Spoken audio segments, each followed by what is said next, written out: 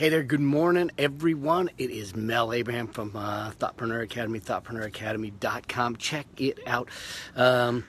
It's a good Friday morning. Lots of stuff going on, but today here in the U.S., we are celebrating Veterans Day. And so I think that the theme or the question or the thought for the day is about service. How do we serve? I really believe that serving others is probably one of the greatest gifts we can do, because it's a giving of ourselves to them. And so one of the questions to ask is, who do I want to serve? Who do I want to serve? So who do you want to serve out there? If we start looking forward, one of the greatest ways we can shift things in people's lives, make things better, is through the process of service. And so one of the questions is, who do you want to serve in the process? Hey there, Haley. It's great to see you again. You're always here. It's so nice. Thank you, thank you, thank you.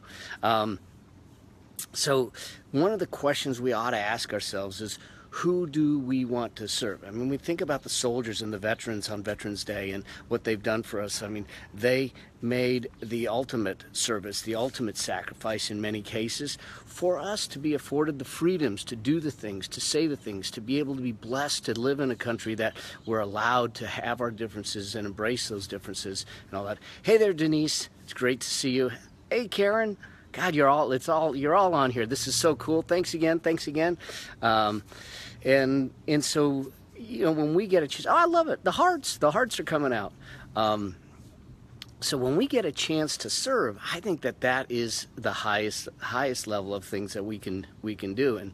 And I thought it was cool on Veterans Day. There's two things I'd love us to really embrace today, and that is gratitude and service. And so what are we grateful for? I would love to hear from you. What are you grateful for today? What are you grateful for in your life, in your personal life, in your relationships, in your business? What are you grateful for? And then how are you going to serve? And there's actually three questions I'd love to know. Is like, who do you want to serve first? And this is what we need to do, is figure out who we want to serve. But then we got to figure out, why do we want to serve them? What is it about that group of people that we want to serve that is so important to us, that drives us so much, that makes it so mission and heartfelt? And then the last question is, how are you going to serve them? How are you going to serve them? So it's really who, why, and how you're going to serve people. And as we go through the day today, then I guess it's about, how do I elevate that service to a much greater, a much higher level, in a way that will shift their lives, that'll make their lives better because they got a chance to interact with me. The bottom line is this, is that I think that everything we do in life should be there primarily focused to improve the human condition. So in the moment that you have a chance to interact with someone, when you leave that moment, is their life better? And the answer should be yes. And if not, then what happened? What happened in that interaction? So that's the thing we want to do today. It's a Friday. It's a Veterans Day here in the U.S. We've had a lot of crazy stuff and things go on this week. I think it's a perfect way for us to end this week and say, let's find a place of gratitude.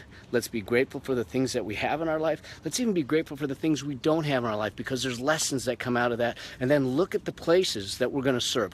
Who are we going to serve? Why are we going to serve? And how are we going to serve? How are we going to make a difference in their lives so their lives are better because they know us? And then go out and let's do it. All right? Cheers to you all. I got to get on with the day. We got some things to do. I'm going to get in the studio, do some recording, and answer some things. Got some things going on, and then going to be back out here.